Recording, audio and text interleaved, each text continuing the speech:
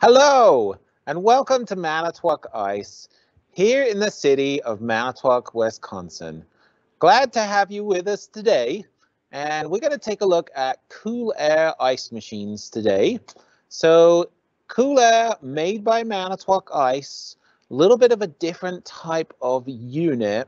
And before we get into it too deep, let's just explain that a little bit. So, Manitowoc ice machines are the #1 selling ice machine in the United States, and they have a lot of benefits and features. And we get customers sometimes that say it's just too expensive, and I'm more interested in getting ice in my bin than I am in saving energy and saving water. I just need ice in my bin for a good price. So with the same quality and reliability, we produce an ice machine called the Koolaire ice machine. So it's like a second tier ice machine. Still just as reliable as a Manitowoc ice machine, has the same evaporator, just has less features, less energy saving, less water saving on that machine, but still puts ice in the bin. That's what people want sometimes for a good price. I'm not a salesman. This is a service webcast, so I don't have to go over everything in sales on those machines. So we'll go ahead and get started with that.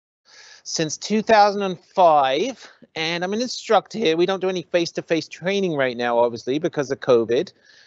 So we're going to take a look at Undercounter Koolaire's, like this one on my right side or your left side, and then we'll take a look at Modular Koolaire ice machines. And when I say modular, what that means is an ice machine without storage means. So it could be on top of a soda dispenser, it could be on top of a bin on those machines. Here's some QR codes. We do have videos on our YouTube page of how to clean both those Undercounter ice machines and the modular ice machine. So if you're ever like, how do we clean that ice machine? Because that's the thing I do the most. You can scan those QR codes on your phone and it'll take you right to our YouTube page, and you can get details on cleaning, so I don't have to go over that today. At the end of today's webcast, there'll be a little bit of time for you to take a quiz. Now, don't worry, it's not graded. There's no pass-fail rate or anything like that, but it's good to do, and what it will do is reinforce what you've learned today, and then you'll get a copy of your certification of completion of this webcast, and you'll also get a copy of this presentation too, so you have it for reference in the future. That might take a day or two to get to you, maybe. It's pretty quick normally, but just be patient, and if you're expecting it to come the second that you fill that quiz in and submit it. So don't forget to do that. So here's my Undercounter Koolaire ice machine. You can see on the front we've got a bin door up top, removable grill, ice off clean switch, washable air filter, and adjustable leveling legs on that ice machine. So we've got some adjustable 6-inch leveling legs on it, on that unit. We're going to flip the door open and take a look inside of this ice machine. Why don't we do that right now, actually, because I've got one right here. So I'm just going to have Will come over and zoom in a little bit on this ice machine for me, so we can take an actual live look inside the machine instead of just seeing the pictures on the screen. And I'm going to move out the way a little bit, and we'll take a look inside this ice machine. So first, you can see starting at the top, we've got an ice thickness probe hanging there on the grid of that ice machine.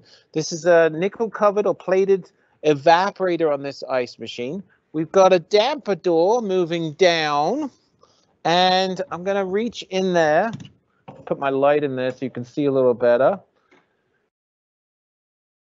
And you can see there is a magnet on that damper door, and as we open and close it, it opens and closes the magnetic switch on that machine. So this cylinder here, right here, this is your magnet on the damper door. And it's been updated lately, so it's more enclosed in the damper. So that way there's less chance of it breaking off to be molded into that unit. And this magnetic switch, it sits right up against the magnetic switch side, that little square box on the side of the evaporator on that machine. Now, just to the right, there is a float valve back in there. I'm going to point that out. And then we've got my water pump sitting here in the evaporator section as well. And just above the water pump, you can see that big, thick water tube going up to the top of the evaporator on that unit. Water trough is removable on this machine, so it makes it nice and easy to clean. All right, so I just wanted to show you inside for a second. So we'll come back to the desk and we'll go through some pictures on your screen of those things. So that's the Undercounter Koolaire type ice machine, just kind of a brief overview on it. We'll scooch down in a little while and take a look at some of the refrigeration and electronic components in that ice machine. Thank you, Will. So taking the front cover off, we've got a data plate underneath the front cover. We got our washable air filter. 2 screws take that front cover off that machine. Down below, we've got our condenser coil. You can see our data plate there. You can see our high pressure cutout switch and our service valves in our compressor compartment. There's also a fan cycling switch down there and a hot gas valve too down there for that ice machine. Evaporator we just looked at. Ice thickness probe hanging on that evaporator. Damper door with a magnet on the right hand side. Water trough that is removable for cleaning.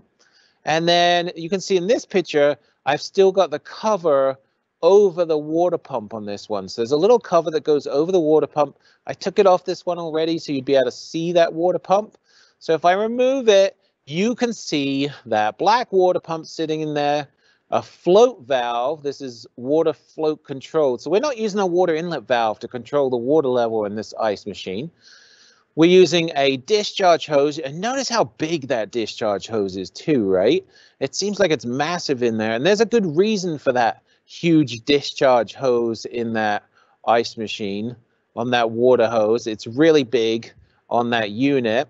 Magnetic switch, and then taking a look at the data plate, you can see this is R404A refrigerant. This one on the screen has 14 ounces of charge in it, so a little less than a pound on this one. They don't hold that much charge on that unit. KYF 0150-161 on the screen here, and if we break that model number down a little bit, the KYF, the F stands for the refrigerant type. So we like to designate the refrigerant types in our ice machines nowadays because we don't just use one refrigerant type for all the different ice machines. We use different refrigerants in different ice machines. So when the Koolaire modulars first came out, people got used to them having R410A refrigerant in them. They got kind of used to that now. But this Undercounter, it has R404A. So we don't want to confuse people and make them think that all Koolaires have R410A in them. Undercounters run on R404A refrigerant types. So we took a look at some of the components on the outside of the unit and basically in the bin on that unit. We took a quick look at the compressor compartment on the screen, and we'll take a look at this one in here in just a little while. And then the evaporator compartment and breaking that model number down for you. So let's take a look at how this ice machine works. Let's go through a little bit of sequence here and see what's going on with it. So we've got a basic control board in there, and it's got 2 lights on it, a green light and a red light. The green light is your bin switch, or your damper switch, you could call it too, I don't mind. That when you open and close it, that green light goes on and off.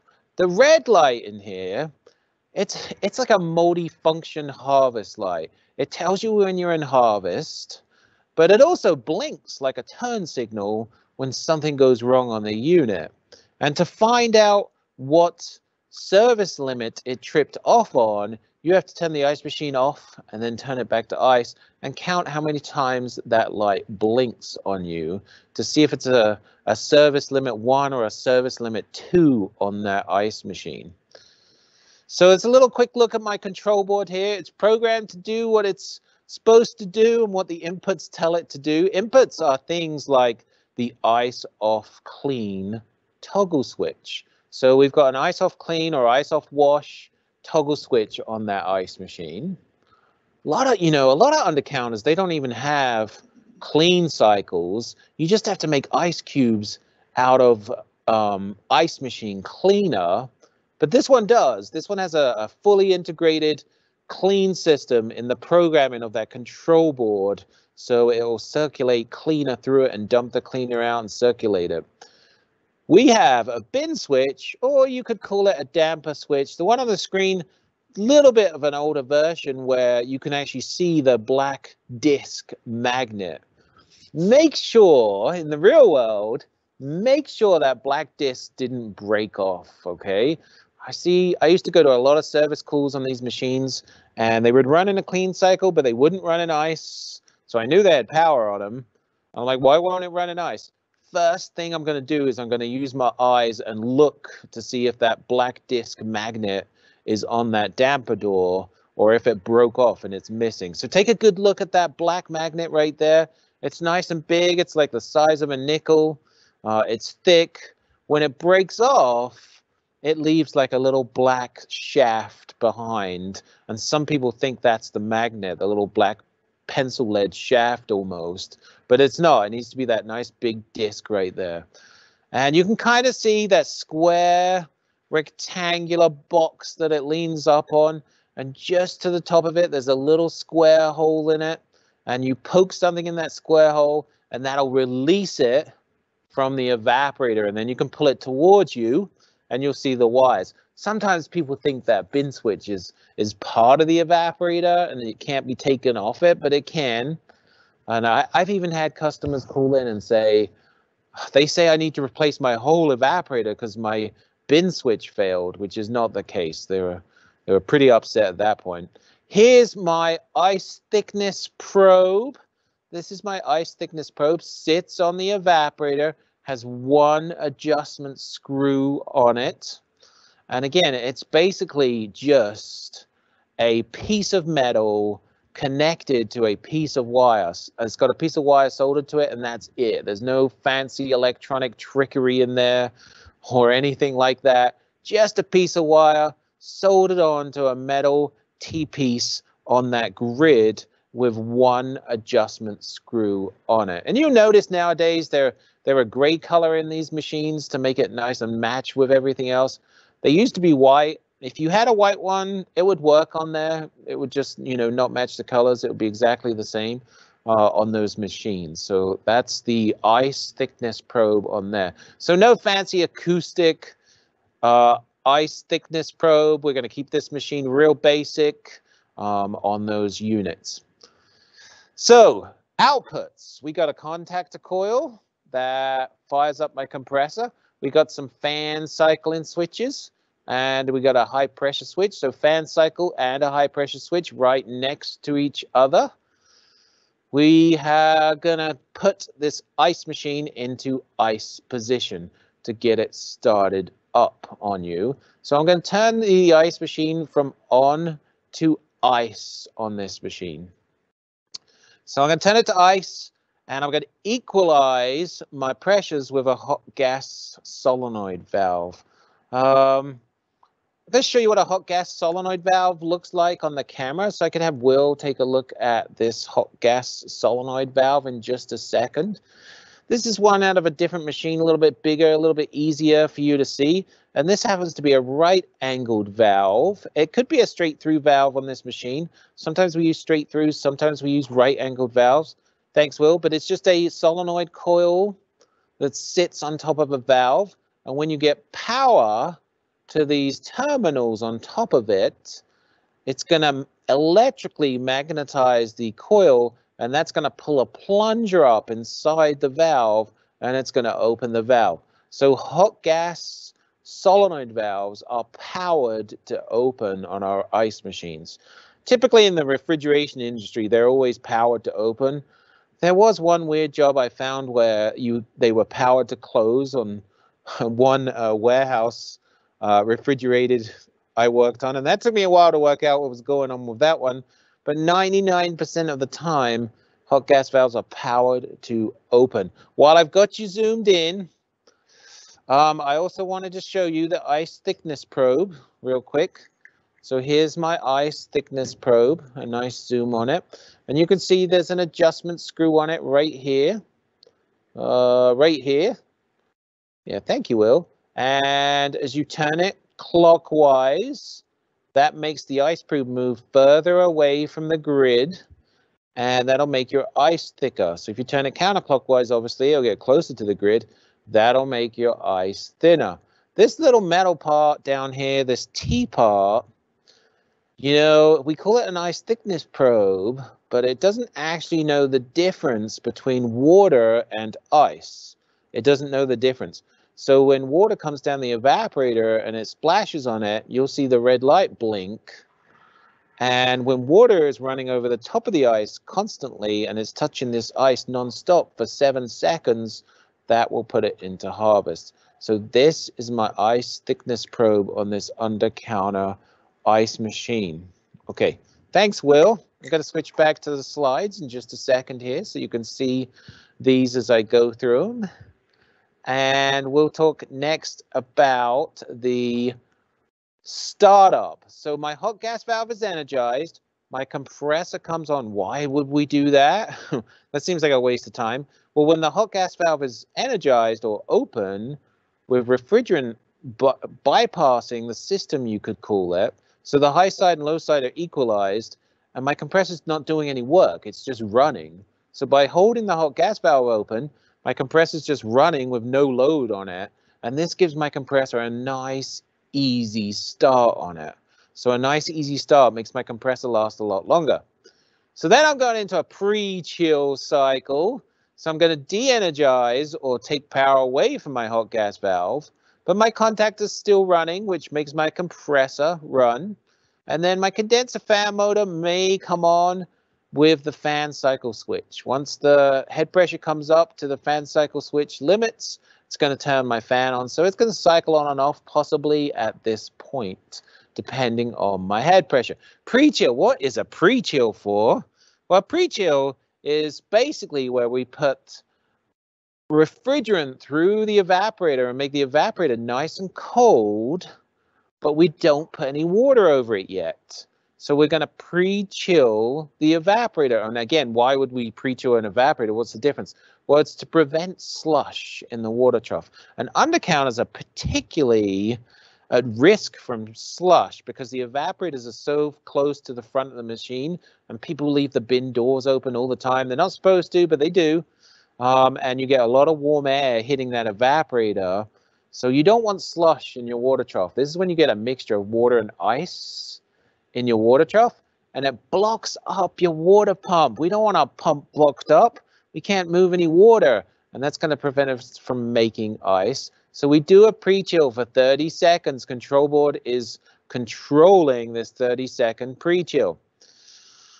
Then we're into a freeze cycle, and basically all that is we're going to turn the water pump on now. We're going to start trickling water down that evaporator on that ice machine making ice. So down comes the water over that evaporator, turn into ice after about 15 minutes, and then eventually it gets thick enough to where the water running over the top of the ice is touching the ice probe non-stop for 7 seconds, and that's going to trigger a harvest on our control board. Size of the ice, very important. We're looking for about 1/8 of an inch bridge thickness on the ice. We're only interested in the bridge thickness. A lot of people get obsessed or paranoid about the dimples in the cubes. You know, can you put your finger in the dimple, that kind of stuff. We just care about the thickness of the bridge, which is the part of the ice that connects the cubes together. We're looking for an 1/8 inch bridge thickness there. So to get that, we're going to look for about 3/16 to 5/16 gap between the ice probe and the evaporator grid. So we're looking for about a gap there, 3/16 to 5/16 gap on that machine. All right, now we had water touch our ice probe nonstop 7 seconds. It went into a harvest cycle. Basically, the only thing that really changed is the hot gas valve opened and it shot hot gas into our evaporator.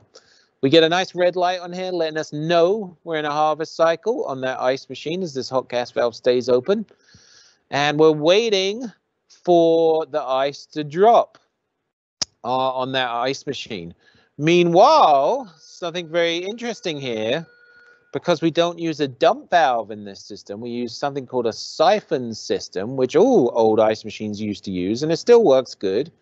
So notice how big that bladder is on the discharge hose of the water pump. So when the water pump turns off in harvest, all the water falls right out that big massive tube right there and back into the water trough. And what that does is it overflows the siphon system.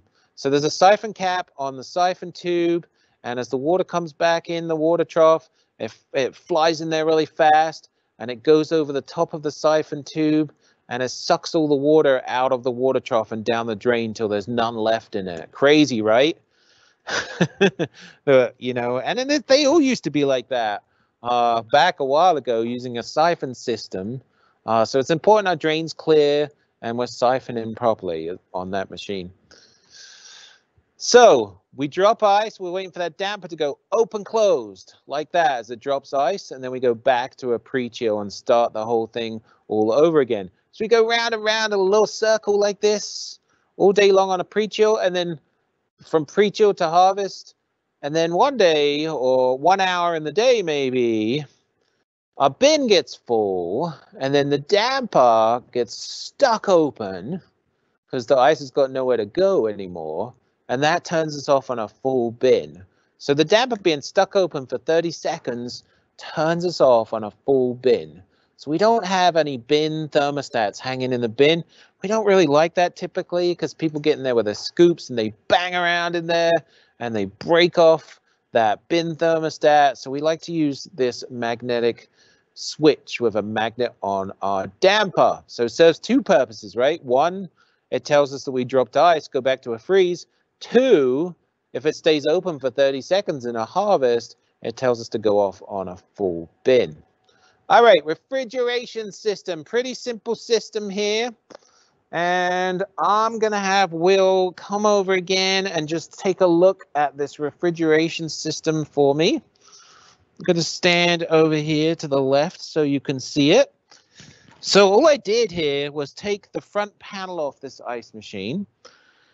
2 screws, I took the front panel off. The filter is out the way of the condenser now. And I can get to my compressor. I can get to my refrigeration service valves right here. I took the panel off here for my electrical, and I can get to the contactor. This is not plugged in right now, so I'm not touching anything live right now. And I can see my control board in here too. That has my 2 little lights on it. That tell me I've got a green one and a red one coming in it.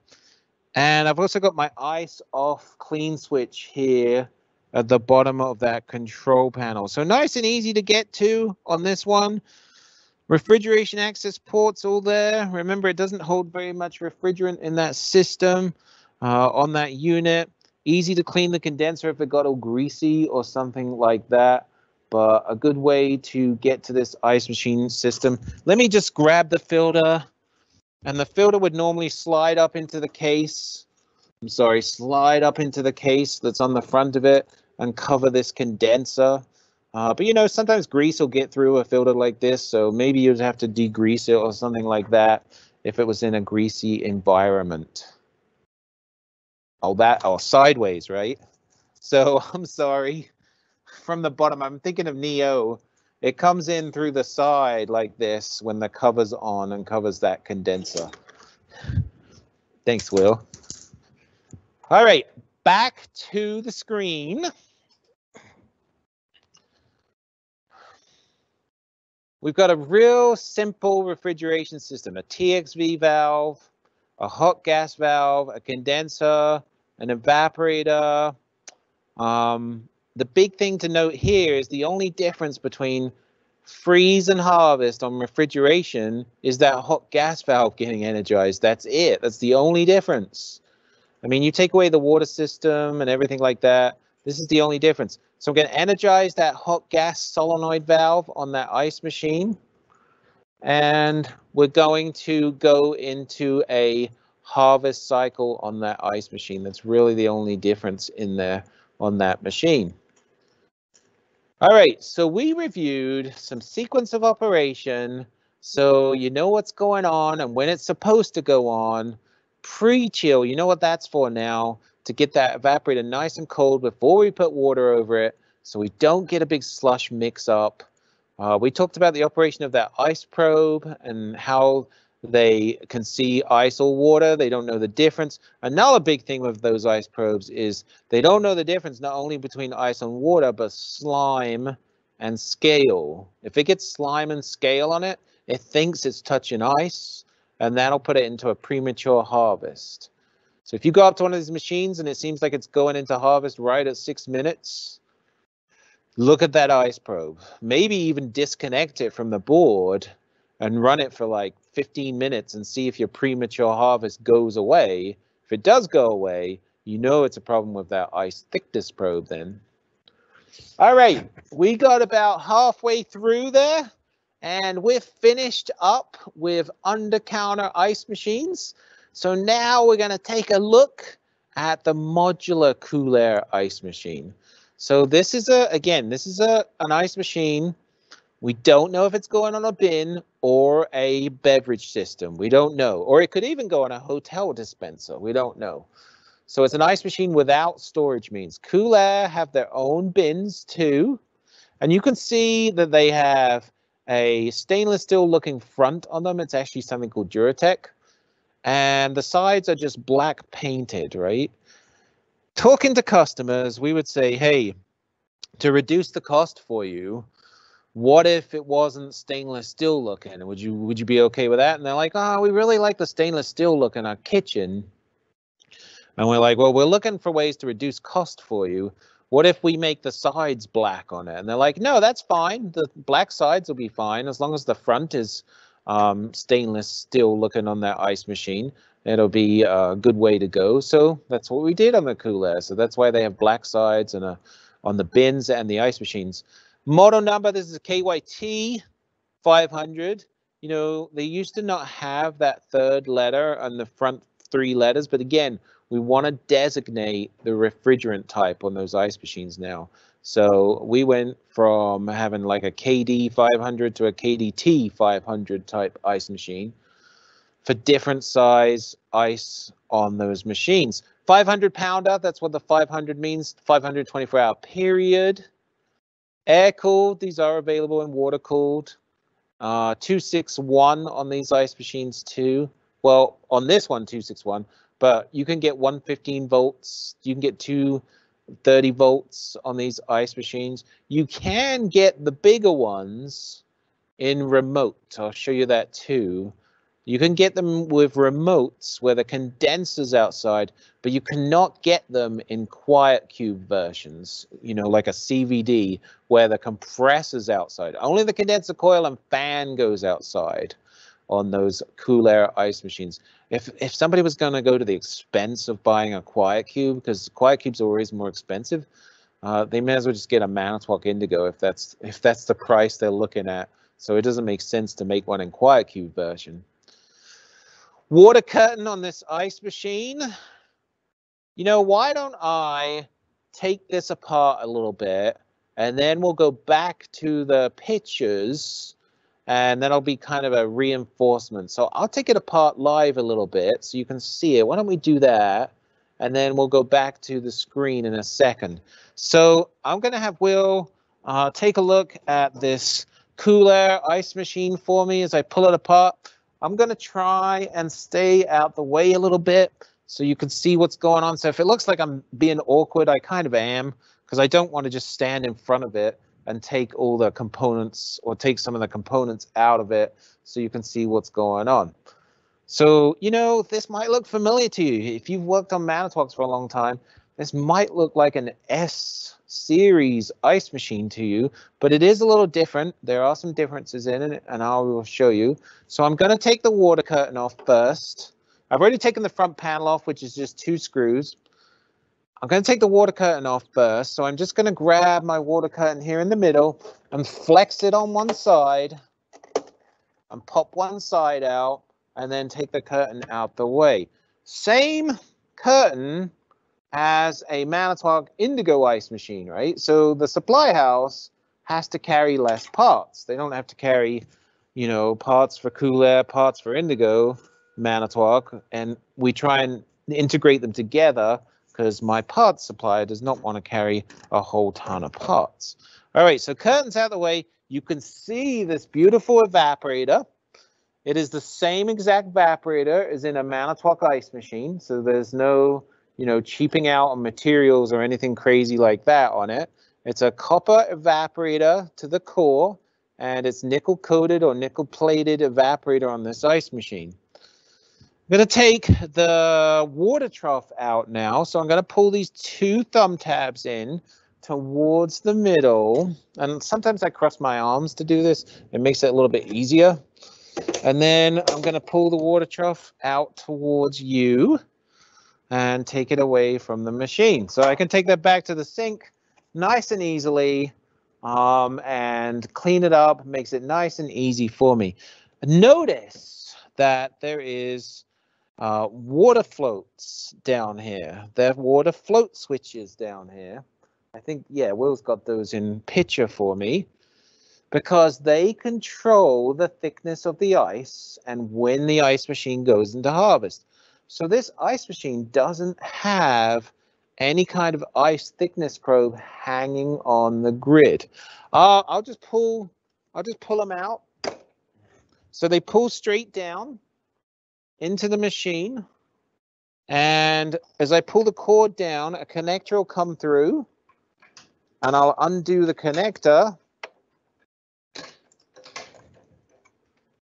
There you go, undid the connector. I even did it, oh, let me get my hand out of the way so you can see it.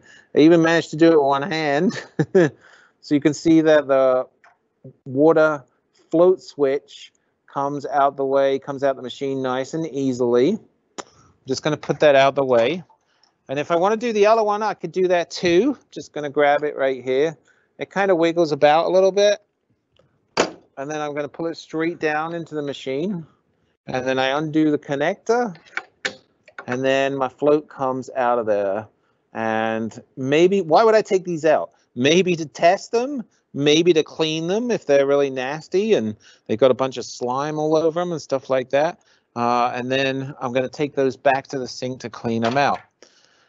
So I'm going to have Will go to the top a little bit here to the water distribution tube because this confuses people somewhere. Notice that there's a little hanger for an ice probe there. That's weird.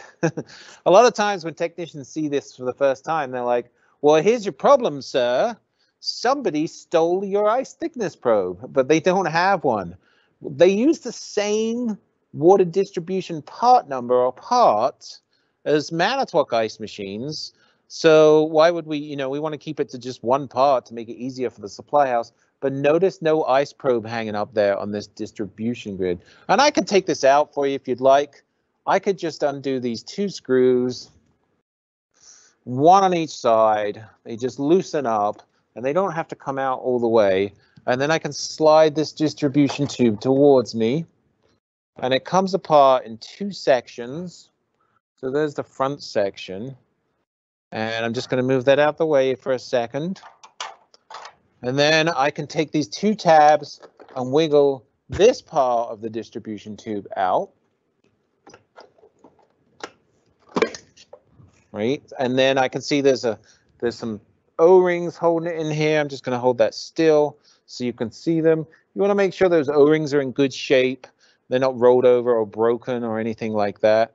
And then I can take the two parts of my distribution tube to the sink to be cleaned. Let me just show you, which I think is really cool. At Manitowoc, we don't like to make you buy special brushes or anything like that to clean machines. We want you to be able to clean it with everyday stuff that you'd have on your truck or you'd find in a kitchen. So I'll put this distribution tube back together for you. And you can see the holes on it now where the water comes out, right? So some manufacturers, you might have to buy like a special brush or have something nice and special to clean. Man, what a good shot that one is of those holes. So with ours, you just split it apart. I'm going to do that. And then you can take it back to the sink and it makes it nice and easy to clean. No special brushes or anything like that to clean it on that unit. All right, I'm going to go ahead and put this distribution tube out the way as well. And put this to the side. And then while I'm over here, we'll have you take a look at that control box too. And we'll start at the top here with the refrigeration access ports. So, you know, some people are like, oh, if it costs less, maybe I won't be able to put my gauges on it because they didn't put refrigeration access ports on it. But there are 2 refrigeration access ports right on this Koolaire ice machine.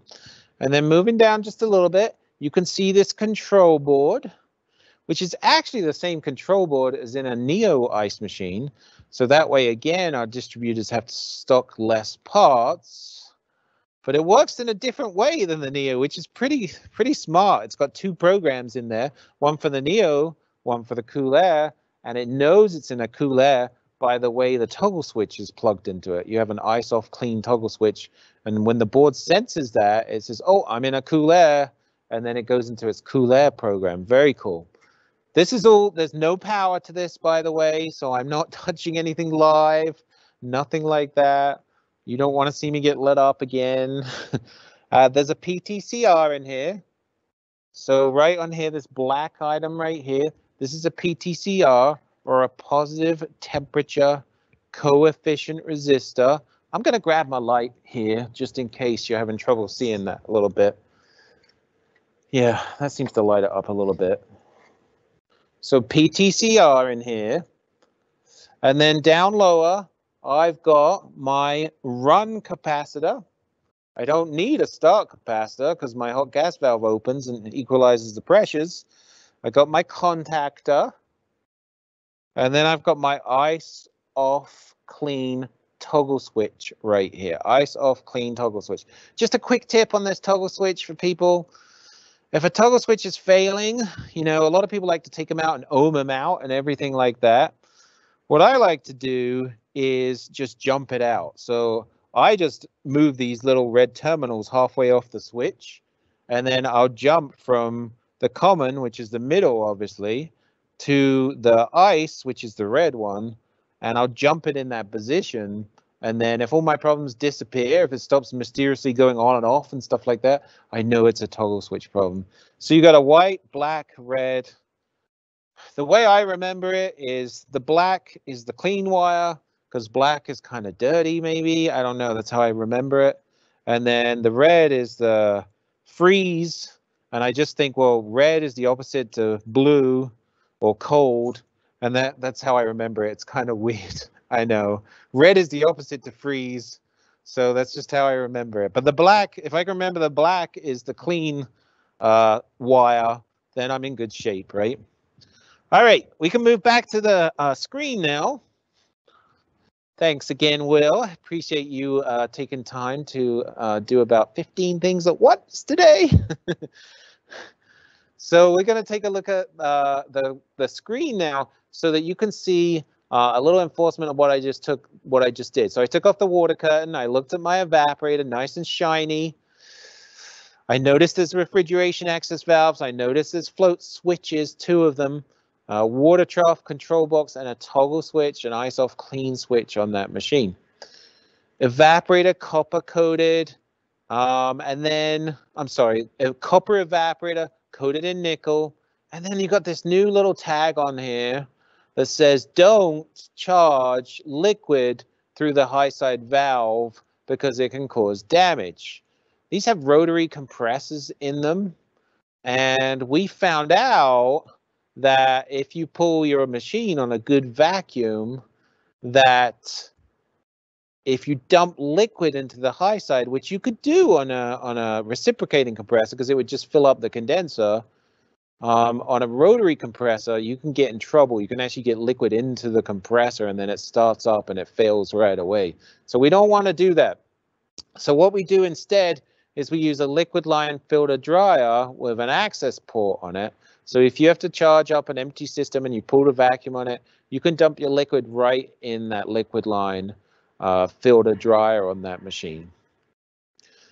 If there isn't one, if it's a really old Koolaire and there isn't one, you can go ahead and install an access process tube on the liquid line, or you can just buy a new filter dryer because you probably have the system open anyway, and our filter dryers all have access ports on them now for that reason.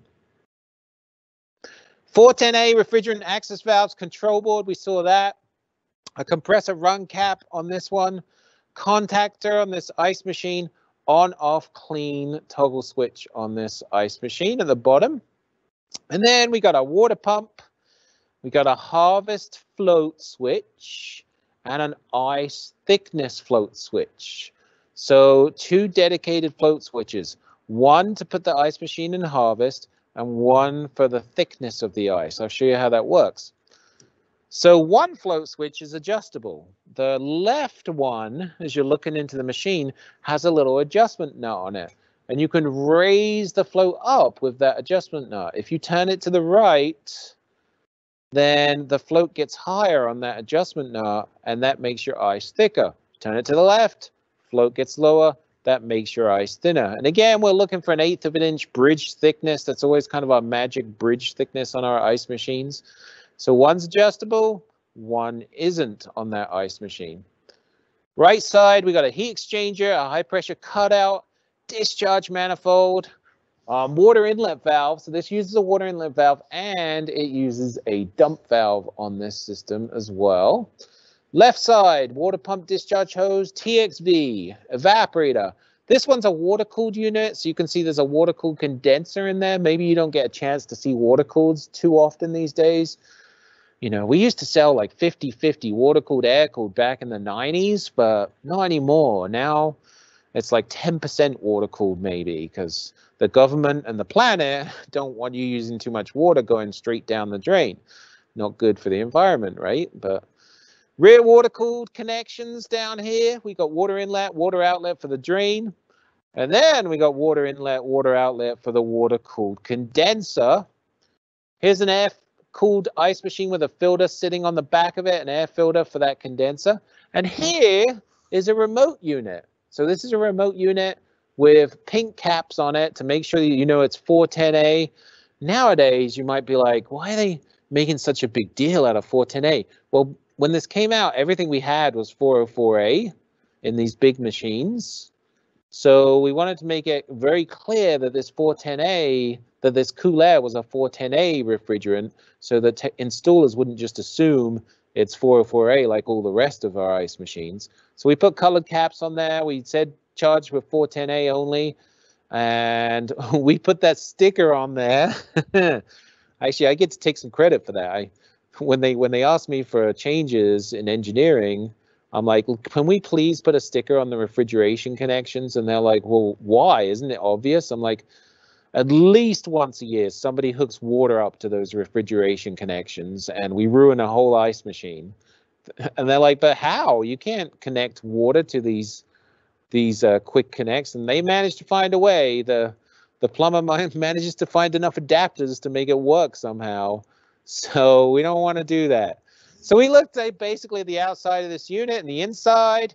We went over some components. We looked at our control box a little bit on that machine. Now let's take a look at some sequence, okay? Remember, no ice probe in this machine, no ice probe. So we got 2 floats that control it. Very easy, very simple. We have a harvest float switch that puts it into harvest, and we have an ice thickness float that you can adjust up and down, raise it up and down on that machine. Control system, we have inputs and outputs on this control system. The green ones are inputs, the red ones are outputs. That's typically how our boards go to. When you see a green light, it's an input.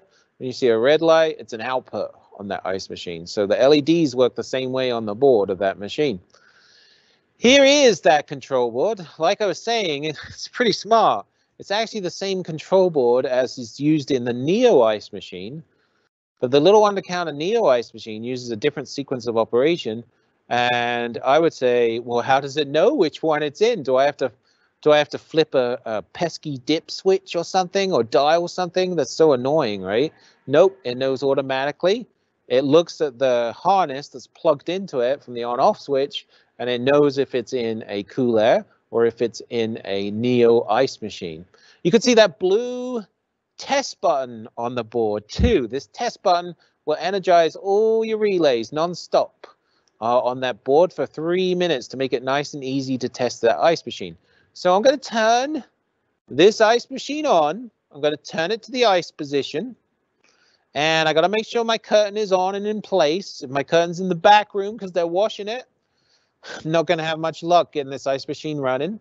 And I'm going to start my unit up. My water pump's going to come on. My dump valve is going to come on. Just for a second, we're going to talk about a dump valve here. And I'm going to have the camera zoom up on this dump valve. We use a lot of dump valves here at Manitowoc Ice, and this is a typical dump valve for us at Manitowoc Ice. This one's got a red coil on it. Sometimes they have blue coils on them. Sometimes the red coil meant it was 230 volts and the blue was 115, but we've changed manufacturers, so don't rely on that all the time.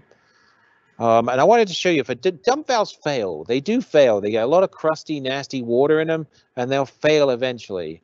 And if they do, you just replace them, right? But if you're there on a Saturday or something, well, what do you do if you can't get a dump valve? Instead of just saying you got to wait till Monday, you can actually take this thing apart. So I'm going to take it apart a little bit. I took it out of the machine.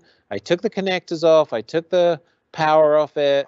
And then I just took the screws that mount it. And then what you can do is you just give it a twist counterclockwise on the top. So I hold the bottom of the valve and I hold the top of the valve, and then I just twist it counterclockwise and it clicks, and then the dump valve comes apart. Inside the dump valve, I find my plunger with a little spring on it that goes in my coil. So the spring sits up in here with my little plunger. And this is what goes up and down, right? So the spring holds it down, and when it gets energized, it pulls this up and opens the dump valve. And then I get my little gasket or bladder, whatever you would like to call it, and it sits in here, and this is what makes the dump valve work. So maybe if it's not working, you could pull this apart, and if it's got like a bunch of scale on it, you could kind of wash it off or break it off, and you might be able to get it back in business. Now you can see this one's damaged, right? I had this one leak, and there's a little nick out of that bladder part on it. So that's why this one's not working, because the bladder's nicked. But if it's kind of crusty, maybe you can pull it apart and get it back in shape. You might not get it to work again. There's like a 50% chance maybe that you'll get it to work again by doing it. But it's so easy to do that it's worth giving it a shot. So I'm just going to put the bladder back in. And then I'm going to put the cylinder or the follower back in, and then I'm going to push it together, and then I'm going to turn it a quarter, and then my dump valve's back together, right? So maybe you can clean it out and get it back in business until you can get a new one for a few days on a dump valve. So I just wanted to show you the dump valve real quick. And why I have you zoomed in, I'm going to show you that filter dryer I was talking about as well. So here's that filter dryer that comes on a Koolaire ice machine. And you can see it's got an access port on it. So now when you go buy a Manitowoc filter dryer, even if it's not for a Koolaire ice machine, it's probably going to have an access port on it. And you might be like, wonder why they changed that. Because of rotary compressors, it makes them easier to charge through the liquid line that way. So that's one way we did it. So this is our new filter dryer. Fairly new. It's been around about 2 years maybe. On that ice machine. All right, so I wanted to show you that. Thanks for bearing with me, and we'll switch back to the screen so you can see some of that sequence. But, you know, some of you might be really familiar with a sequence, so it's nice to do things. So dump valve's open, water pump's on, we get rid of all the nasty water. There's a 5-second delay, and then our hot gas valve opens again and equalizes the pressure. Look at that pressure equalizing as that hot gas valve opens. So if there was a pressure difference, now they're equal. Then we're going to start our compressor. Hot gas valve still open. So it's kind of split my high side and low side in half on that machine. So I'm just running with no pressure on my compressor. There's no work for it to do. That makes my compressor last a long time. If I can get it up to 100% speed with no work and then introduce work to it, my compressor is going to have a longer life. So then I de-energize my hot gas valve. I take power away from it. My evaporator gets cold. My condenser gets hot. I start making ice. Back here in the water trough, water's coming in from my water inlet valve, and my control board is watching that ice thickness float switch on it. So I'm in a freeze cycle, my contactor's in, my compressor's running, my water pump's on, my little yellow water inlet valve there is filling up my water trough, and my control board's watching this ice float switch here. So we're watching it, adding water to it. As the water goes up, the ice thickness float maxes out, turns my water off. If it hasn't seen that happen within 6 minutes, it's going to turn my water off automatically, okay? And then we're going to use a batch system. So look at this water in this water trough. It's exactly enough water to make one batch of ice. So why put more water in a water trough? I'm just going to slow down my freeze cycle. I have exactly enough water in here to make one batch of ice.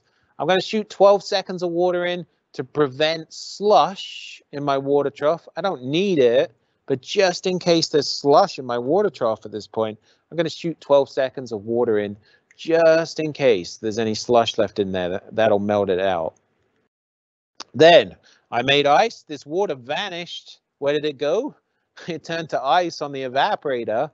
And as it all vanished, my harvest float drops out. And this starts my harvest cycle, right? So if I wanted to force a harvest cycle on, I'd have to wait 6 minutes into a freeze cycle because it doesn't look at the harvest valve until 6 minutes. And then I could push my harvest valve down and hold it down for about 5 seconds. And that would make it go into a harvest cycle. So that's what's forcing it into a harvest cycle. Energize my hot gas valve. Hot gas goes into my evaporator, drops ice off the grid. Curtain swings open and closed as it drops ice, and then I go back to my pre-chill for another cycle. Eventually, fill up with ice. Ice has got nowhere to go. Curtain gets stuck open on ice.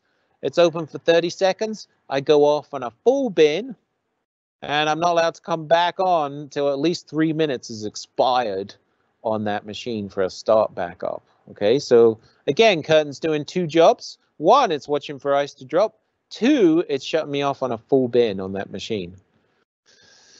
We did update the Koolaire. We kind of brought it in line with an Indigo Next, just because we made updates to Indigo Next. Like we reduced the maximum freeze time to 35 minutes. And the Koolaire was still on 60 minutes from, just a carryover. And we're like, let's just make it the same so people get used to it. We don't need a 60-minute max freeze cycle. If something goes wrong, after 35 minutes, there's going to be a problem. We don't need 60. So now we have a max freeze cycle of 35 minutes. A max harvest time of 7 minutes is new on the Koolaire. And a water assist, just like a Manitowoc Indigo Next. It has a water assist in the harvest cycle. If something's not going right after 3.5 minutes, we're going to try and help it out to get that ice off the grid. On a normal clean ice machine, you should drop ice in a harvest cycle in less than 2 minutes. I've seen them drop in 50 seconds in a harvest cycle. But if something's going wrong, it's really nasty, dirty or something, we're going to try and help the ice fall off that grid. All right, refrigeration. We have got a rotary compressor in a lot of these Koolaire ice machines. Not all of them. Some of the big ones have reciprocating, but we got a rotary compressor in this ice machine. Evaporator, access valves, warning labels up on this unit as well. Just a reminder, don't use charging liquid in the high side. Charge liquid through the dryer if you pulled a good vacuum on that machine. So we got a good vacuum on that machine on that unit. I read something the other day that, and I don't blame them. Sometimes new technicians, they don't know why they do things that they do because there's just so much to learn when you're new that you just kind of do it because you're told to do it. But this technician was like 15 years into the industry, and we asked him about what a vac pump does, and he literally thought it just, if you didn't use a vac pump, it couldn't pull refrigerant into the system. That was the only reason for it. You had to vacuum everything out of the system so that it would pull refrigerant into the system, and that was the only reason for a vac pump. Vac pumps are there to get moisture out of those lines on the refrigeration system. Moisture's not good for refrigerant, so the vac pump literally boils moisture out those refrigerant lines by pulling it into a deep vacuum on that system. We go into a harvest cycle. We energize the hot gas harvest valve, shoot hot gas into that evaporator, make the ice fall off the grid. A remote unit has a HPR system. If you want to find out more about how harvest pressure regulating systems work, come to my traditional remote troubleshooting webcast. Come to one of those or go watch one of them. I don't have enough time to get into it today, but it has a harvest pressure regulating system on that. Yeah, we got about 5 minutes to go, so hang in there with me. I'm nearly there, don't worry. Because on remotes, there's a lot of check valves in the system. This is to stop refrigerant return into the compressor when it's in an off cycle. And there are other reasons for it too. But because there's check valves, if you only recover refrigerant from, you know, the one side of a check valve, you're going to get refrigerant trapped in the system that you didn't know about. We don't want that to happen. So we have something called a 4-point recovery. High side, low side, liquid line. Look how nice we are. We even put a liquid line up top there for you, right next to the high side and low side, the shorter one, to make it easier for you to recover. You're not scratching around in the back of that ice machine trying to get on a king valve or anything like that. And then a Schrader coming out the back of the ice machine. There is 2 lines. A discharge line and a liquid line. On the discharge line, just connect to that Schrader and pull from all 4 of those points at the same time. This will make it easy for you. You didn't have to drag your recovery up to the roof. That was the whole idea. We didn't want you to drag that heavy recovery up to the roof. If you didn't have to, you can pull on all 4 of those points. So we looked at an overview. We looked at some refrigeration systems on there, on that ice machine. We looked at some floats, some float switches. You know, don't make your life complicated. Go in there, move the floats up and down, see if the green light on the board goes on and off when you move the float up and down, right? People are always like, well, I ohmed it out and I got this many ohms and all that stuff. I'm like, just move it up and down and see if the green light goes on and off. It should. Both those floats have their own green lights on the board. Move them up and down. Online training is available 24/7. If you can't sleep at 3 in the morning and you're looking for something to do, you can take our online website training on Koolaire ice machines and Indigo ice machines. You can find our videos on YouTube as well for cleaning our ice machines as well. Monthly webcasts, sign up for those. Online video training. Look at that, cleaning an ice machine. See, I do some work sometimes. You can see me putting cleaner into that Koolaire ice machine. You can go see videos about that, and we'll go through it step by step with you and show you how to clean an Undercounter and a modular ice machine on that unit. So thanks for joining us today. It's time for you to take your quiz.